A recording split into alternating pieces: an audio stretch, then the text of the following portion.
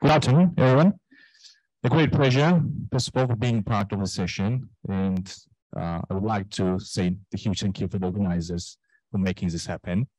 And basically, we got great speakers today, and I would like to present Mr. Varlam Ebanoidze, the head of the Fintech division in the National Bank of Georgia. And also we got Butler. He's a partner and the head of the Stadium Capital. We also got the Nish Kotecha. I'm not pretty sure how the right influence is, but anyway, he's the co-founder and the chairman of the Food Goods, and also the Tornike Asatiani. He's a co-founder and COO. It's Ebanoidze, and last but not least, we got also Salome Janashvili from. She's a global marketing director. Okay, so let me start from Varlam. Yes, he will bring us thoughts about the Georgia's fintech and open finance strategies and our plans to a data economy. Please, floor's yours. Thank you very much. Thanks for this event and for the panel. So the name of the panel is Cooperation Opportunities between Georgia and British fintech communities. So we are already quite tight, I think, because our two major banks are already presented at London Stock Exchange, which is more than 80% of the banking already. So in terms of, I forgot for introduction of myself. My name is Varlam Ebanoidze, and I lead Fintech Development Department at the National Bank of Georgia.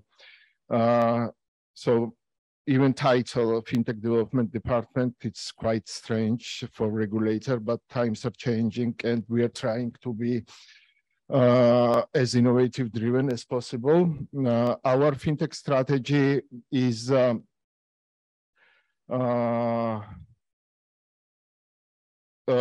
very open policy oriented, because while defining Fintech strategy, we ask key question to ourselves: what is our unique resources and capabilities which country has to build on some fintech strategy? And the answer was quite obvious.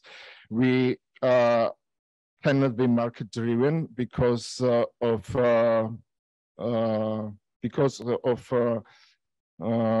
small market size, 3.5 million people only. And we cannot count on kind of demographic powers. And our strategy is to be as open policy oriented as possible, and then to build on this some real stuff things.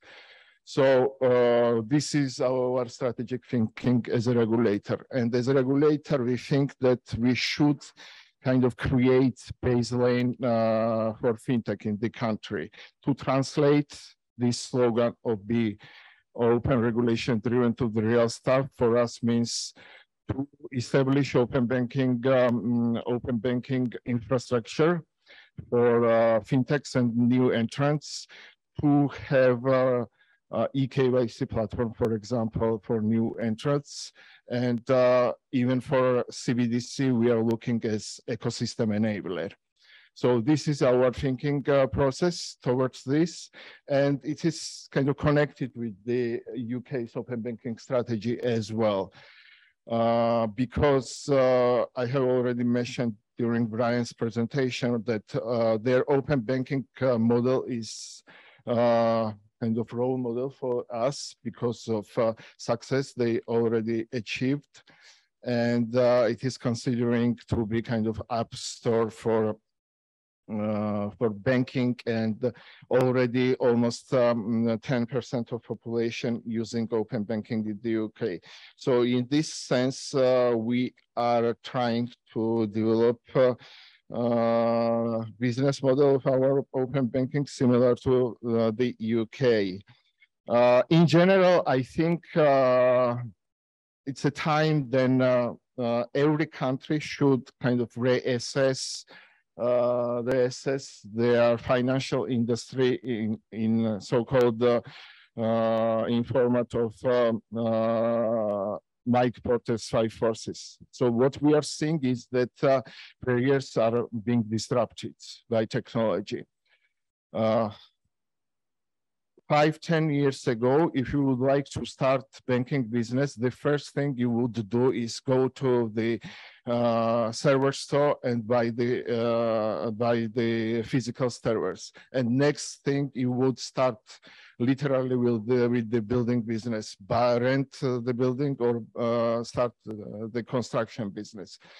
So nobody now needs to do this because Amazon Web Services has disrupted this barrier within this Mike Porter's 5 forces framework. But some barriers still exist, like data barrier and banking business models only can be developed on basis of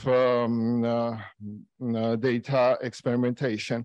So we are trying to follow as a regulator this trend of barriers disruption and do even more.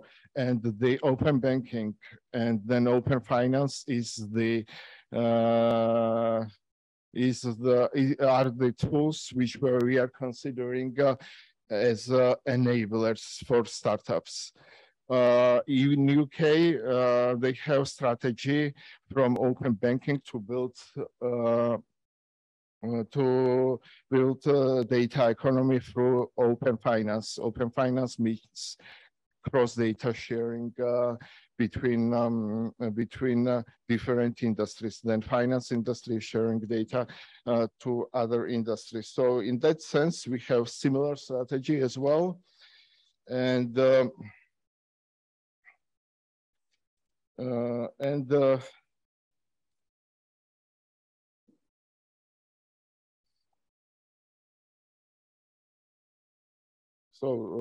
in terms of neobanks as well, like our presenters already mentioned the great examples of neobanks such as Starling Bank or Revolut Bank.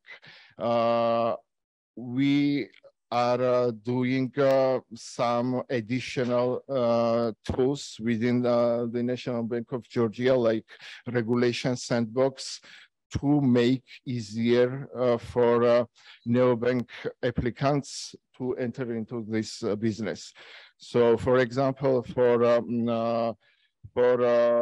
digital banking, we have 10 times less requirement for the capital to start digital banks. Every product and business model goes through this regulation sandbox. And the design of the regulation sandbox at National Bank of Georgia is pretty similar as in the UK.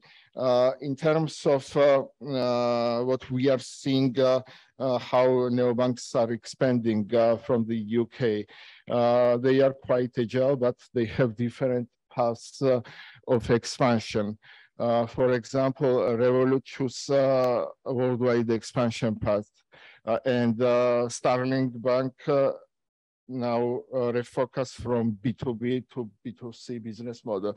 These are very good examples for Georgia, because one strategic direction for us is to position kind of hub within the region, because the infrastructure enablers I have mentioned, like open banking, eKYC platform, or CBDC, in terms of this infrastructure enables, if we look around, we are quite well positioned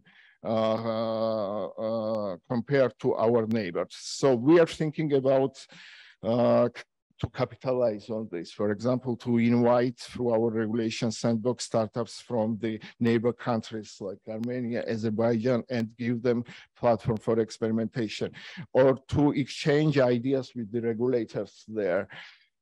Because we did open banking and onboarded all banks in record time frame in 1 year, and which is good example for Azerbaijan. For example, they have plans to implement open banking for 5 years. And we are talking with them now to exchange this experience, and maybe we will be able to help them decrease this 5-year plan to 2 years, for example. Or we are talking about specific things with our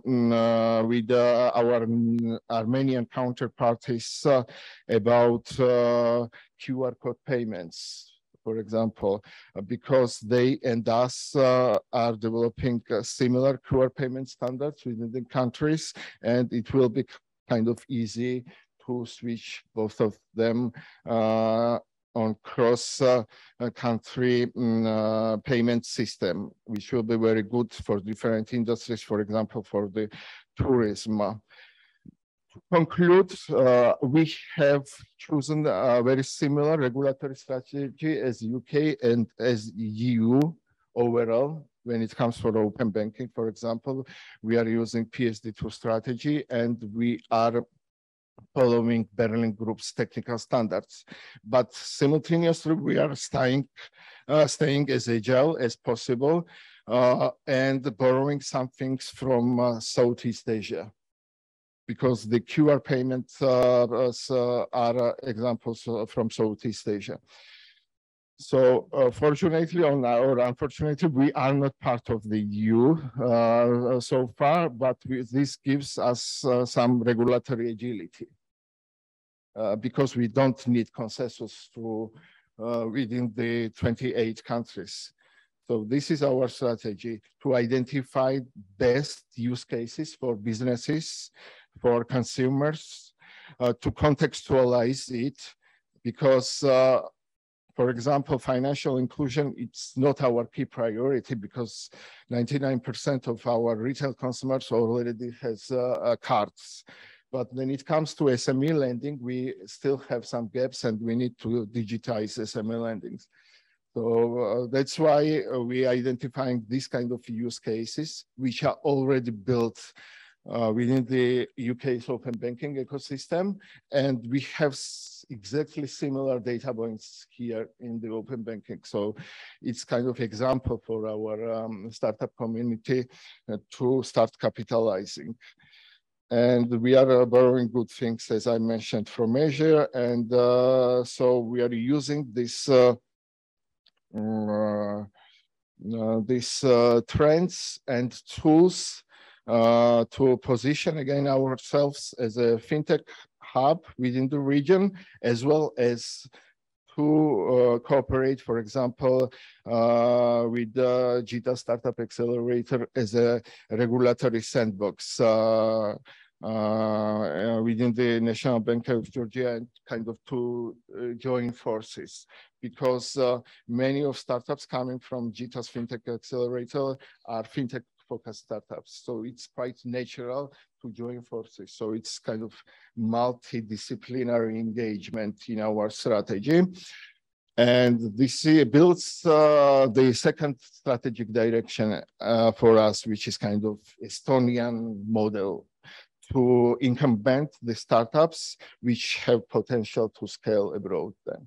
So two directions: position as a fintech hub, and also to adapt the startups from the country or within the startup community based on our fintech structure enablers, the startups which are scalable for foreign markets. Great, thank you. Thank you. Just you mentioned that the situation we had back in, for instance, in 2010, when the financial technology itself does not exist at all. Am I right? So talking about the Georgian perspectivity, so for instance, the last 10 years, so we developed a lot in terms of the internet banking. And I had a chance to talk with Tornike about the, for instance, situation in the UK or in US, how it works and how the hardness is to, I mean, the roadmap of internet banking. And also, if you look at the situation in terms of the contactless payments in Georgia, so the situation we got right now and back in 2010, so we had a huge development. From your perspective, so what are the challenges and then the obstacles from regulatory point of view, and as well as from the commercial perspective? So what is our roadmap? And also, as you mentioned, we are not actually the full capacity part of the EU requirements, but at some point it has to be influenced to us as well. So what is the roadmap and how we see the perspectives in the state? Yes, thank you for the question. So I'm going to say something provocative from regulatory perspective. Bill Gates has predicted 20 years ago, banking is necessary, banks are not. So we are seeing already this trend here and future is here. As I mentioned, we are supporting this trend. And our focus is, our final destination is open finance. This thing could be achieved through different tools. One is PSD2 Open Banking Protocol. The another one is embedded finance. And we are seeing already embedded finance use cases in Georgia. Then banks or other platforms are embedding their APIs within the platforms. We are trying to capitalize both of them and support as we can. Our key objective is to support good use cases for society, and by which means we achieve this by open banking or embedded finance, it doesn't matter. For example, embedded finance, where in the US was always market driven. And their results speak themselves. More than 50% of all payments are done through embedded APIs by merchants in the US. In EU, this number is around 10%. Despite the thing that PSD2 is great thing. PSD2 is great case and example of regulatory driven innovation. But we see numbers and statistics. In the US, it's already more than 50%. In the EU is 10%. In the UK is about 20%. So I mentioned that fortunately or unfortunately, we are not part of the EU so far. So we have this agility to move forward by different directions and to support any use case which kind of brings public good. So for example, Basel Banking Group defines open banking and CBDC as a public good. It should be accessible for everyone. So our objective is to support this kind of use cases, by all means to motivate startups, to motivate other participants of the market, to explain them. And we are now planning second phase of the open banking because 1 week ago, our parliament finally approved PSD2 legislation, which gives already opportunity for non-banks to join the open banking infrastructure. It was connected to the SEPA application, which is single euro payment area. And that means that by entering into single euro payment area, we will become kind of community where euro payments are done almost instantly within the EU, and still UK is part of this single euro payment area besides Brexit. So this would be a kind of example of the movement towards open banking financial infrastructure. But already I mentioned that we are borrowing some technologies from even Southeast Asia, which is QR code payments, and trying to move forward simultaneously. We are starting now meeting different communities to explain benefits of open banking and to convince them to join open finance movement. For example, we have already scheduled meeting with the Cheetah startup community.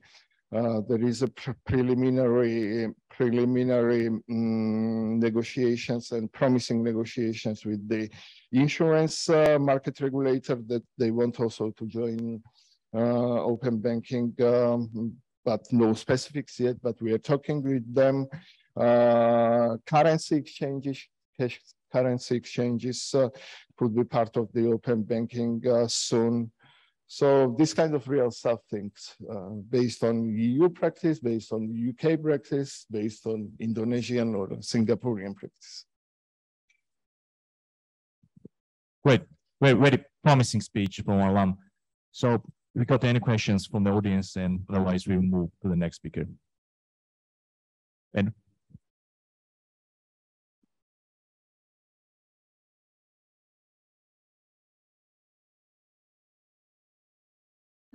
hi. You mentioned that we are not like member of European Union, unfortunately. I'm interested, especially what will be changed if the Georgian will join the European Union, and if it can be a game changer in this case.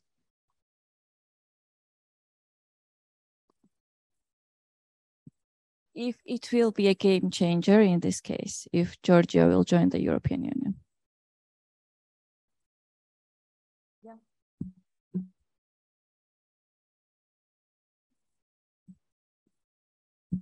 I'm not sure it will be game changer in terms of fintech, but it comes with some benefits, certainly. I already mentioned SEPA, which is Single Euro Payment Area. We are becoming part, even without being a member of the EU, of this network. These kind of benefits. Another benefit we could expect from being part of the EU is so-called cross-country regulatory sandbox, which is passporting rights for startups there. So, for example, it is well known that British neobanks like UK hold banking license from Litva or other Baltic state countries, because if you have just one country banking license, you could enter to other countries within the EU, and this is huge opportunity for startups, of course, and regulatory supports this kind of markets within the EU. Yes, it opens 500 million market for Georgian startups from this kind of tools perspective, like passporting and cross-country regulations sandbox, single payment area, or there are already talks about PSD3, which is extension of PSD2, and one of the key promise which PSD3 is bringing is cross-country use cases. So most of the EU countries, they have Berlin Group protocols implemented. So it is very easy now to start integrating and find interoperability between different countries' open banking systems within the EU. And in this context, we are well positioned because we initially started our own banking infrastructure based on PSD2 protocol, and it will be much easier for us when we will become part of the EU to start speaking with the other countries' open banking infrastructures. Thank you, Varlam. So we are strictly required to feed with the timeline. So next speakers, but any questions?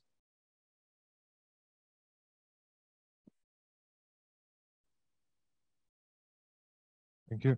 I was wondering for fintech companies, when will PSD2 be available on the production, real environment?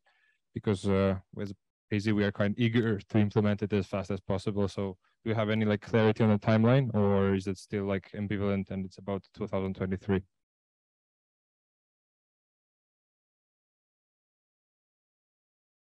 So if I understand the question correctly, the accelerator thing, right, for startups?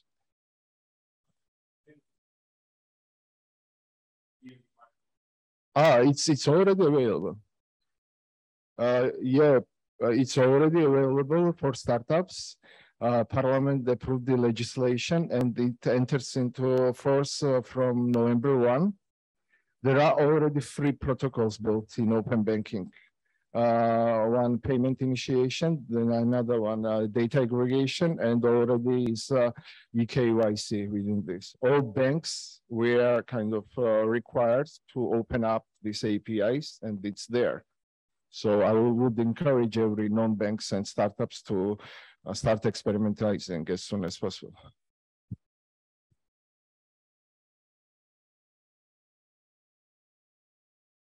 Thank you. We got the next speaker, Robbins. So he's the partner and the head of the Impact Surgeon Capital. So stage is yours.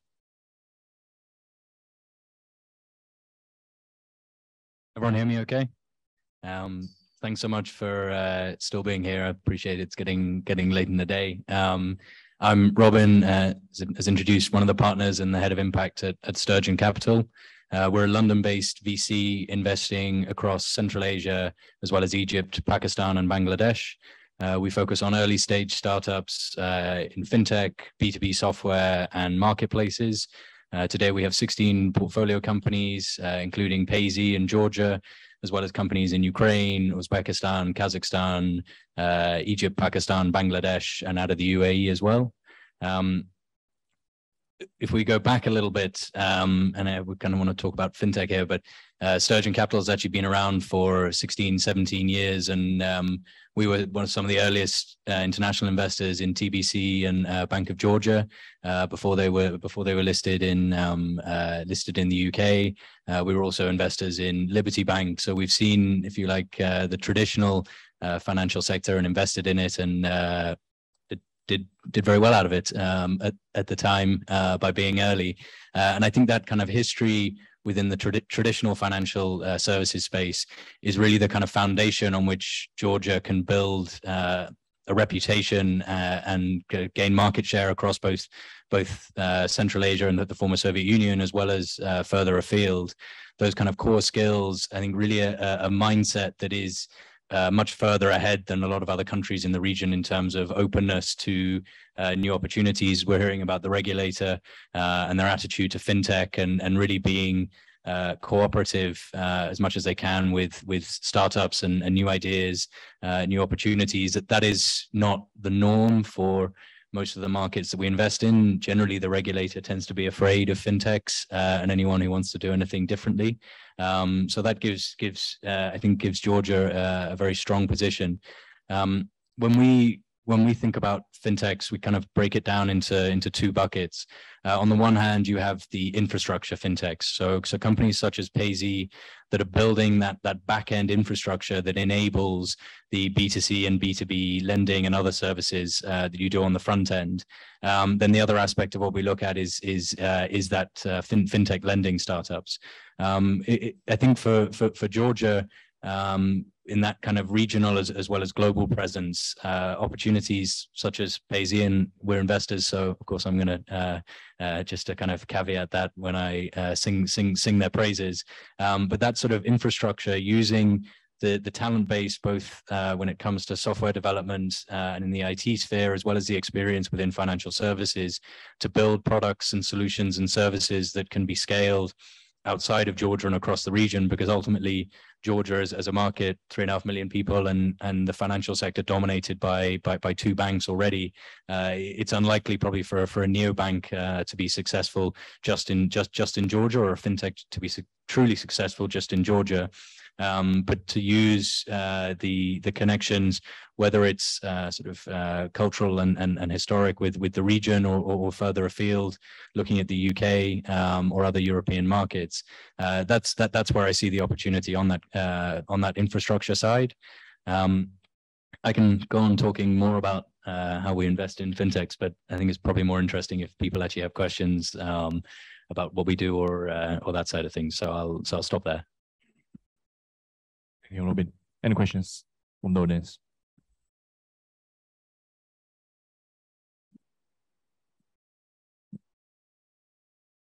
Thanks, Robin. Do you mind giving us a case example of someone that you've invested in a fintech company? Maybe what went well, what went bad? Any advice for people here about how to unlock money? I mean, I suppose if I can give the Payzy example, or I can, as we kind of heard from the guys already, I can speak about. I'll speak about Payzy, and I'll speak about another. Payzy, I guess, when it came to raising money, had the advantage of having been through Y Combinator, which gives a kind of more of a global platform to get in front of investors. Y Combinator's track record, particularly in the space that Payzy is operating in, having incubated Stripe back in the day, any Stripe type company that's been through Y Combinator has been successful in raising money, and most of them have then gone on to be successful elsewhere. But if we kind of actually break it down to what it was about Payzy that for us, because Y Combinator is a good signal, but it's not the only reason to invest, at least not for us, is looking, I think, particularly at the team and the experience that they had. So in both Gega and Kaha, you have two individuals who are very experienced within the kind of financial services space. Kaha in particular, with a kind of track record of building products and solutions across financial services, both in the public and the private sector. That really kind of deep industry expertise as an investor is very appealing. It always makes us a bit nervous if we look at a founding team and they may have a lot of skills, but if they have no direct experience of the market that they want to operate in, the question is, well, how are you going to know whether you're doing the right sort of thing? Whereas someone like the Payzy team, and I think you then look at who they've hired as well beneath that, it really is that sort of kind of stellar lineup of individuals who have experience across financial services. And then you've seen how they've it's been a pleasure working with them since then, as they've entered Uzbekistan and also entering Kazakhstan as well. For us, I think part of the reason we invested as well is they target the markets that we're active investors in. We know well, and I like to think we can provide support. We were chatting earlier about connection with one of the banks that they're looking to work with in Uzbekistan. So for us, yeah, that kind of founding team is really important. Do they have the right kind of experience? And certainly in Payzy's case, that was true. Okay. Any further questions? Okay, Robbie, just generic, the question. Why the beneficial using the AI in terms of the financial tech solutions? And another one, is it still the COVID-19 affecting the financial technology solutions, or how is it affecting? Sure. So on the first question, I think we see a lot of startup presentations that have some kind of, they mention AI or ML or whatever, and actually they're not really doing anything that's particularly intelligent. It's kind of putting it up as a tagline because investors want to see it, and so startups put it there and it gets attention, which I understand. Like you want to raise money, but I think particularly across a lot of the markets that we invest, there's a lot of low-hanging fruit. Georgia is probably the most developed in terms of, it almost certainly is in terms of financial services of the markets that we invest in, but we look at a lot of others, and you don't need to go down the AI route to be making kind of 10x, 20x improvements in terms of how people, businesses and consumers do business. And I think you can also potentially kind of over-engineer something for these sort of markets. I think if you're operating in the UK or in more developed markets and you're looking to really have an edge and deliver significant value rather than just marginal and incremental returns in terms of quality, then yes, going down that route. But I still think a lot of startups that mention that are doing it more because they think that investors want to hear that, and don't actually really have don't really differentiate themselves because they have genuine AI at the core of what they do. In terms of the kind of the impact of COVID-19, certainly in the markets where we invest, predominantly cash-based economies, there has been a significant increase in digital payments. That is at the same time as kind of central banks and regulators are pushing the traditional financial institutions as well as fintechs to cater more to consumers, having historically tended to just lend to large corporates where they could generate nice returns, or lend to the government and be pretty happy with that.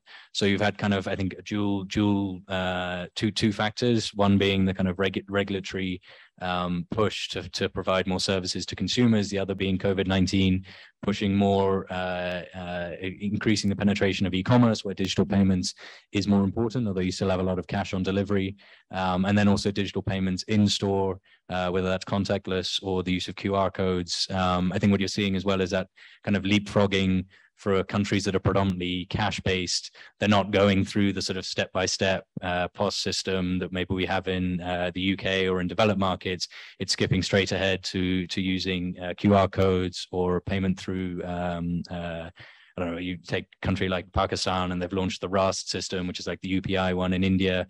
So really trying to open up financial services to as many people as possible without having maybe some of that legacy infrastructure being installed and used as well. Thank you, Robin, for giving the insightful information. Thanks much. The next we got the Nish, and he's going to join with the Zoom. Hi, can you see me? Well, I don't know if you have video there, but I'm on video, so there you go. Very nice to be on the panel. Thank you to the DIT for inviting me to join. I'm based in London, and you're being beamed directly from my home office. So thank you again for the opportunity. Let me start by giving a little bit of background on me, because I wear a number of hats, all linked in some way to fintech. I started life in investment banking. I was at Barclays Investment Bank, JP Morgan and Lehman. And then for the last 20 years, I've been an entrepreneur. And my second startup, I built a retail agent bank focused at the bottom of the pyramid in India, from an idea to 25 million customers and 14,000 branches, using technology and old banking techniques. We were a regulated organization, and as a key point, I'm a strong believer in regulation for banking services. Recently, I started an enterprise blockchain business with my partners, and we work between Cardiff, and I know one of you did your degree at Cardiff University, so well done, what a great place.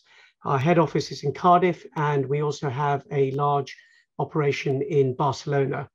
This is partly as a result of Brexit. So while you're trying to join the EU, Britain is desperately trying to leave it, which is bizarre.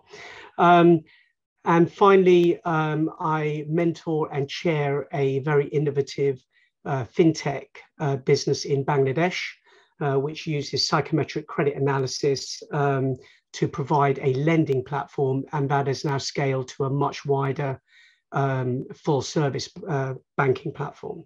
So I'm going to stop there. Please look at me online. You're speaking about a topic that's very close to my heart. So the opportunity for UK Georgia fintech. To me, it's all about the word that Robin used in his earlier talk, which was about leapfrogging. Don't copy the UK, jump ahead, and that's the opportunity you have. So here's the opportunity, and here are the challenges. 80% of your banking is covered by 2 banks. That's an opportunity to disrupt. The way I think fintech should operate is in partnership with banks and regulated entities, because fintechs, to raise their own capital and balance sheet structure and comply with regulation, as I said, I'm a big believer in regulated banking entities, is too expensive. There have been many fintechs who have launched without such approvals and licenses, and they will gradually become unstuck. So I think the opportunity is to work in partnership with existing banking infrastructure and provide the innovation that they themselves are challenged to do. I heard the previous speaker, and it's great, but I'm yet to find a legacy bank that can disrupt its own business model, because they'll always have an eye on the existing cost and infrastructure that they have to provide for. So the new startups can really provide a different flavor. I'll give you one example of a fintech that I'm working with in Bangladesh. It's very interesting. It's partnered with the largest commercial bank in Bangladesh called Prime, and they brought in an innovative technology team led by an amazing woman who has taken fresh ideas for her generation and the way that they want to see and access banking products. And this spans from credit through to payments, to insurance, and to savings. So look at the whole scope of the product range, not just a credit product. And the reason why many start at the credit side is because it's the most profitable, right? But if we can change credit and put it on a smartphone, which is what this startup has done, it's called Agam, please have a look. You can also change savings, also change the way we do payments. These don't need to be separate organizations. The point is that once you're integrated with a platform into a bank, the integration is the hard part. Getting through the security layers within a bank is the hard part. Getting their approval is the hard part. Building functionality on the same platform once it's integrated is actually straightforward and where the innovation can really play. I want to come on to a different area. The first speaker mentioned it, eKYC. Why are you doing eKYC on existing technology? Why not use blockchain? The point here is, why not leapfrog? Because once you've created that digital passport and you've stored it in a blockchain environment, it doesn't need to be a public blockchain. I'm talking private permission blockchain networks. Look at what JP Morgan is doing with their JPIN network, where they have 400 banks now on board. Much easier to share the KYC and almost offer an alternative, a full alternative to SWIFT that is real time. So coming back, leapfrogging, working with the existing banks and creating alternative product opportunities that even the existing banks can't do. I know they want to, but they can't. So partner with them and leapfrog even beyond the UK, because you have the benefit of 3.5 million people. You have absolutely, 65% in the right age group, and they are consuming banking and financial services, including insurance, in a different way to certainly my generation. I'll stop there.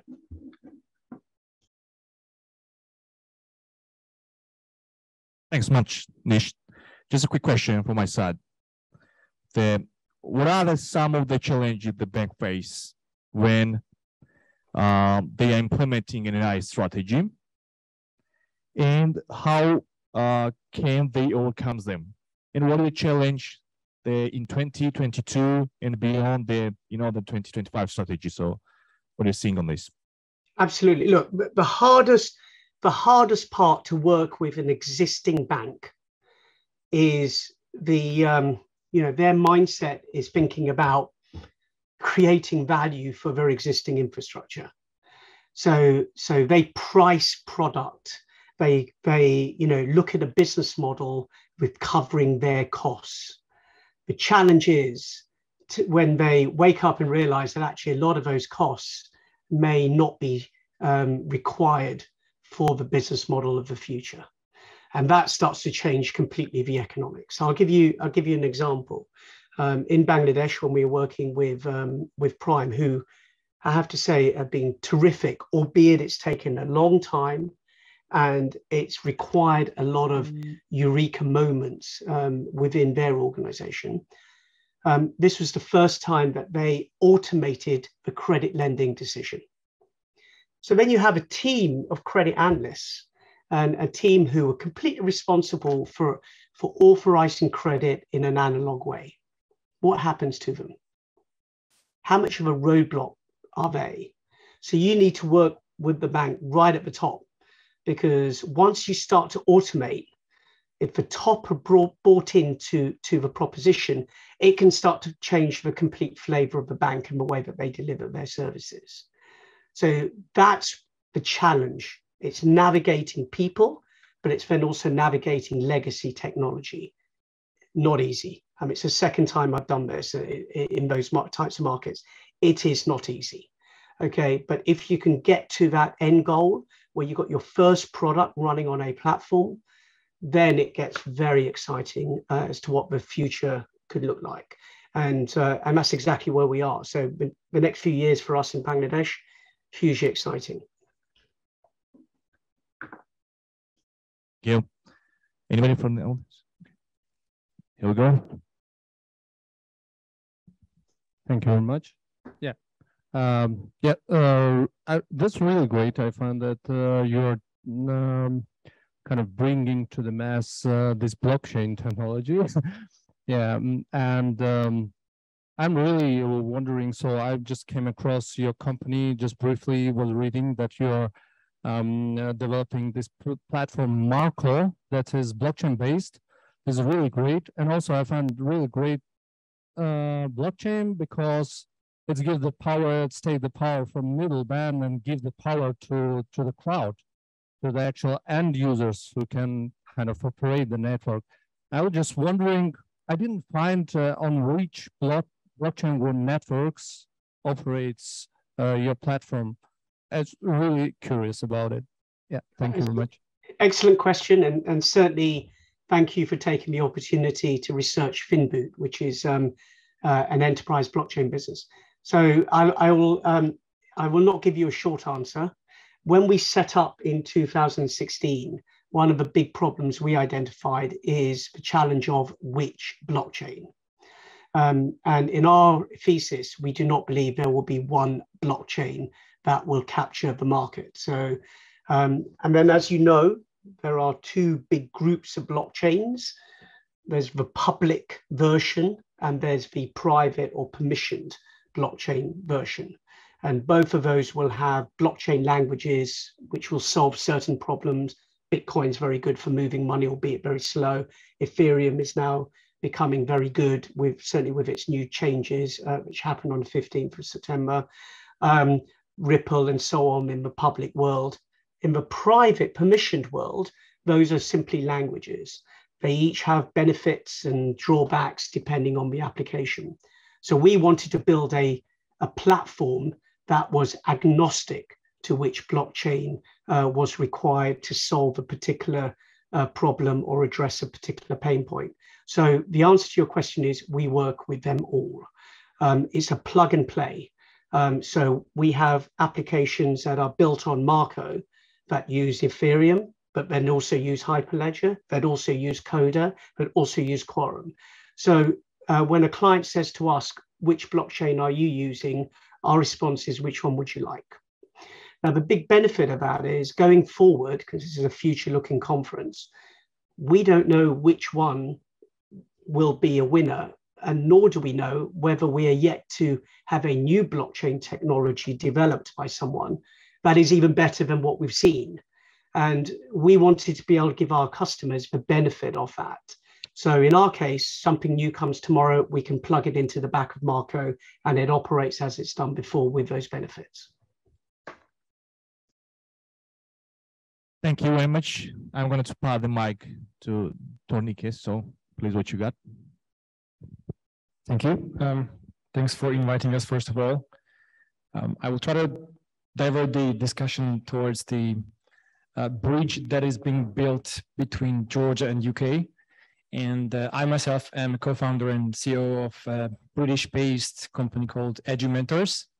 We're also a tech startup, and what we're currently doing is harnessing the power of Georgian talents, because we have so much talent trapped in this country, and because we're not, unfortunately, not a member of EU, and because not too many countries know about the existence of us, our talents are not being hired that frequently in the foreign countries.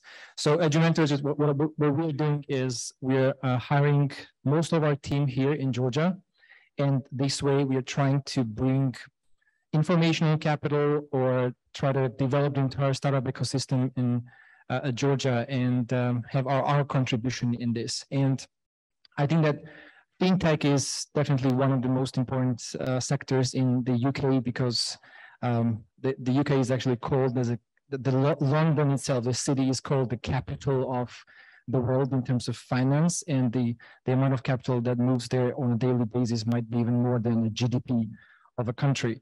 It's very nice to hear that they are seen as role models for Georgia, and that we're following some of the roadmaps. But at the same time, I would like to mention that there are some advantages of being a small country and not having this inherent legacy software that all the banks and companies in the UK have. The reason why Georgian fintech is so agile probably is also because we didn't have to inherit all this code that is now outdated and is clunky and is difficult to work with. And at some point in history, Georgia just rewrote the complete infrastructure from scratch, bringing in mind the best practices. And this is why the ecosystem in Georgia is developing so well.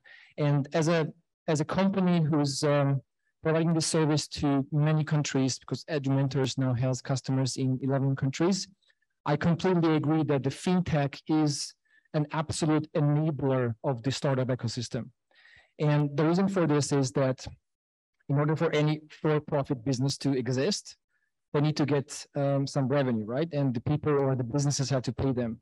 And unfortunately, these banking systems have been known that they're difficult to use. Sometimes the transactions could take ages before it arrives at the final destination, whereas fintechs are actually changing this very much.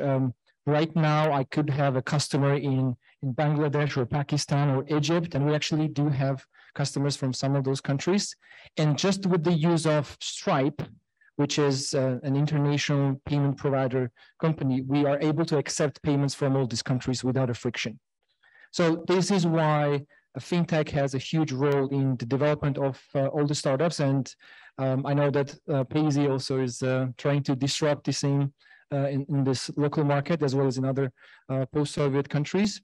And I hope to see more and more startups coming up out of this small country. And I also hope that our contribution into the development of the tech talents, the development of the capital, the exposure of Georgian fintech or other tech startups to the global world would increase.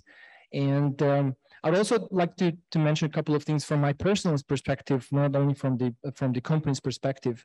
I've been living in the UK for quite a while, and I have been using different banks, and including those neobanks.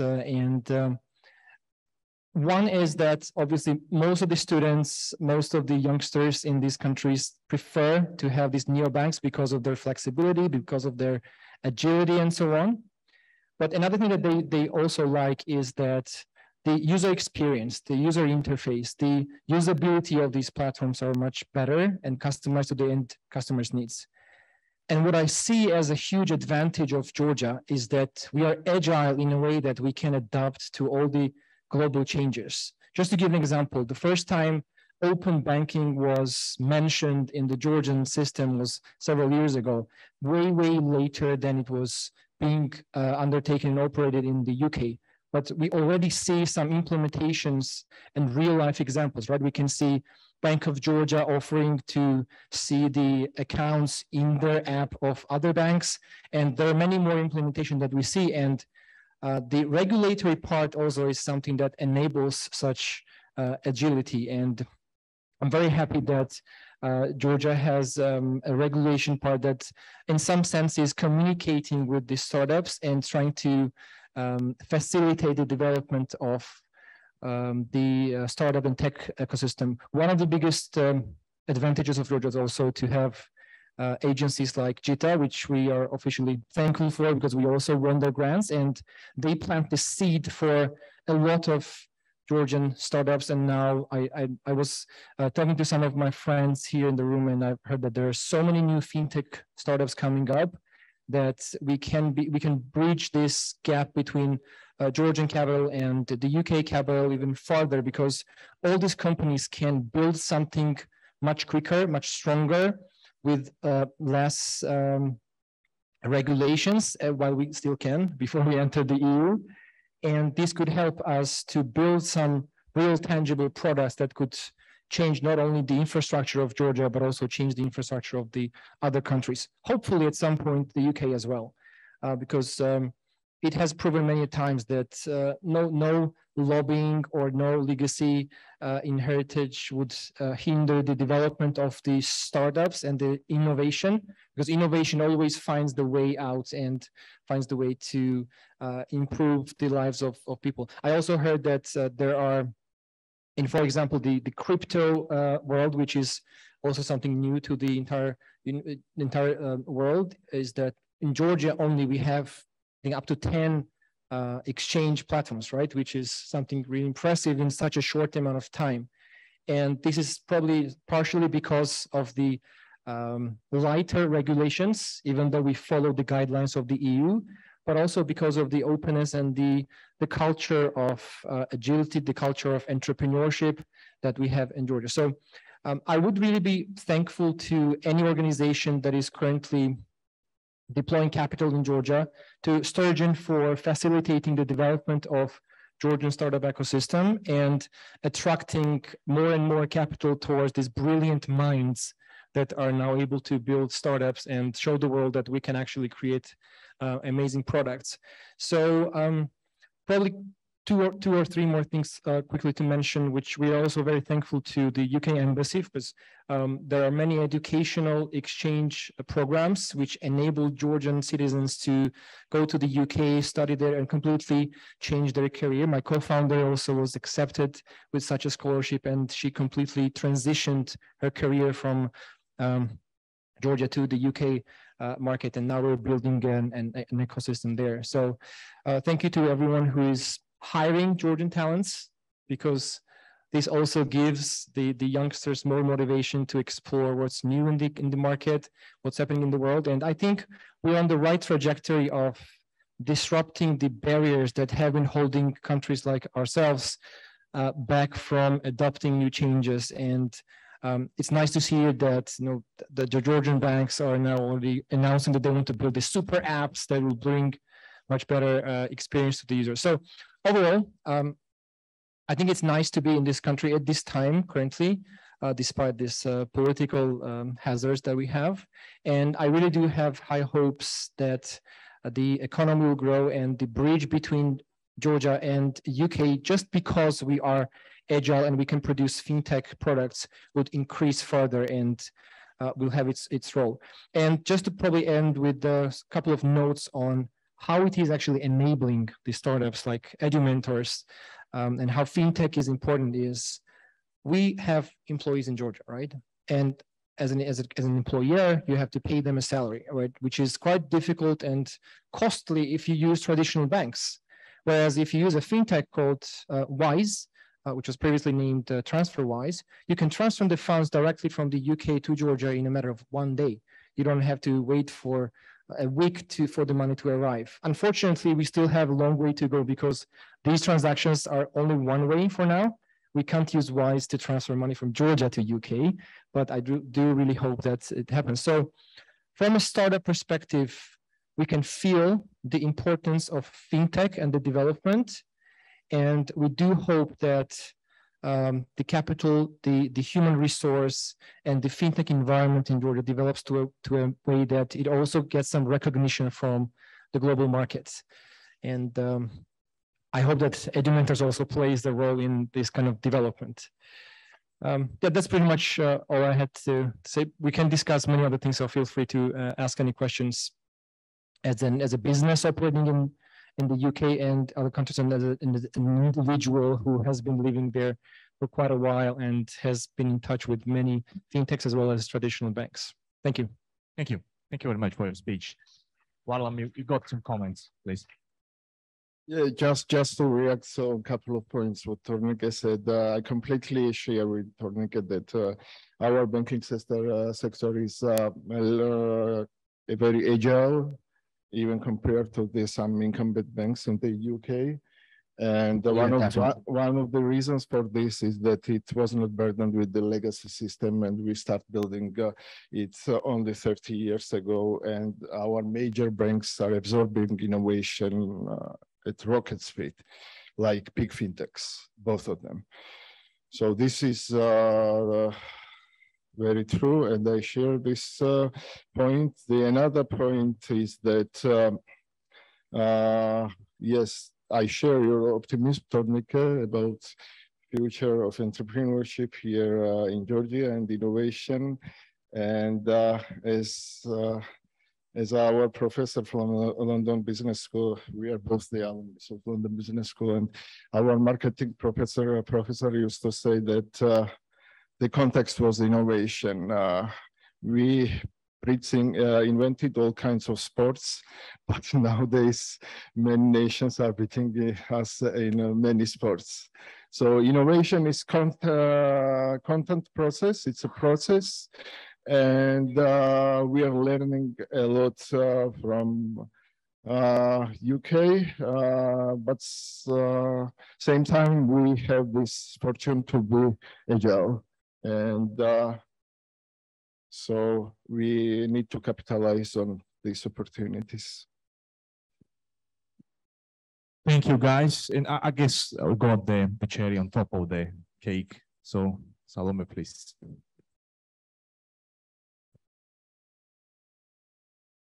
First of all, thank you for giving me the chance to be a part of this interesting discussion. My name is Salome Janashvili. I'm Global Marketing Director of Georgian startup called Kotecha. And to tell you short about the company, oh, that's so nice.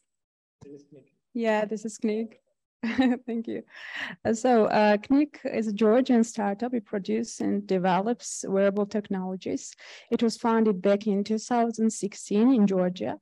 And I have to mention that our products are fully produced in Georgia in our production facility located in Tbilisi. So our main products are bracelets, smart bracelets and smart rings. In 2020, we launched first Tesla key ring in the world that became very popular in the market of the United States. So to tell you more about the Tesla ring, in case of Asia, for example, our exclusive distributor is Circuitech. Circuitech is a subsidiary company of Foxconn, world's largest technology provider. And so year after, Kotecha launched the payment ring. The payment ring that I wear on my finger, that's a smart ring that enables contactless payments. And to tell you more about how the product works, we use a tokenization system. And we have a variety of European banks integrated in our community and network. Our products are fully licensed by Visa and MasterCard. That means that our products are in their network. So in terms of the United Kingdom, we partner, in case of the UK, we partner with a local neobank, British neobank called Curve. So it's known as Curve Card as well. So it's a mobile app, a product that integrates multiple cards into one payment credit card. So it means that instead of using multiple bank cards, you can use just Curve card to do money transfer, to pay and to withdraw funds.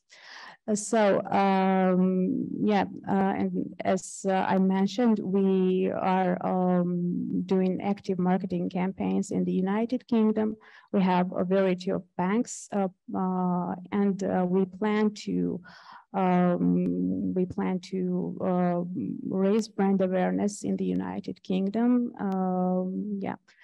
And as well as our future plans are to develop a luxury smart ring line and to add more automotive companies in our product line.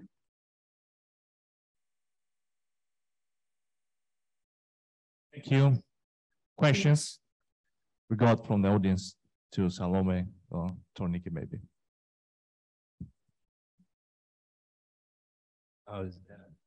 Yeah.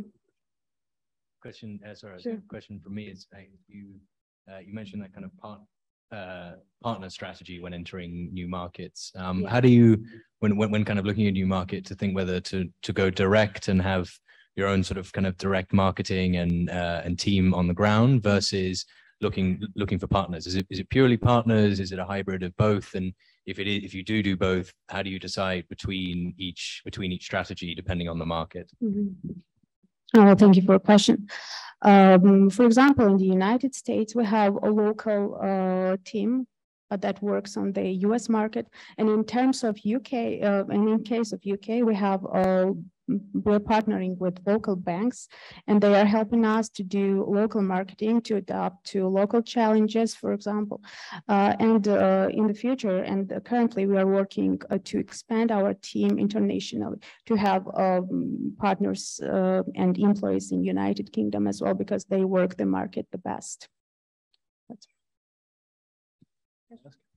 So you mentioned that some of your rings are already able to make the payments. As one of the earliest adopters, I think I bought my first Knik ring when I was still in the university. And I've been working for this feature for a long time. Where do you have the capabilities of the payment system? Is it, for example, is it possible for me to pay through Knik ring in the UK or in some other EU countries, or what are your operation markets now? Thank you for interesting questions, because I had forgot to mention that our payment function is available currently in the European countries, and the United Kingdom is one of them. With the help of Curve Card, everyone can use Knik ring in the United Kingdom. So it needs only to have a Curve Card integrated and connected to our ring. And that's it. And in our future plans, it's to expand the payment ring to the market of United States. But currently, the payment function is available only in Europe. And the European customers can use one single ring, for example, to do payments, contactless payments, and to use the ring as a Tesla key. So we have integrated those two functions into one single ring. Yep. Thank you. Anybody else? Thank you very much. Thank you.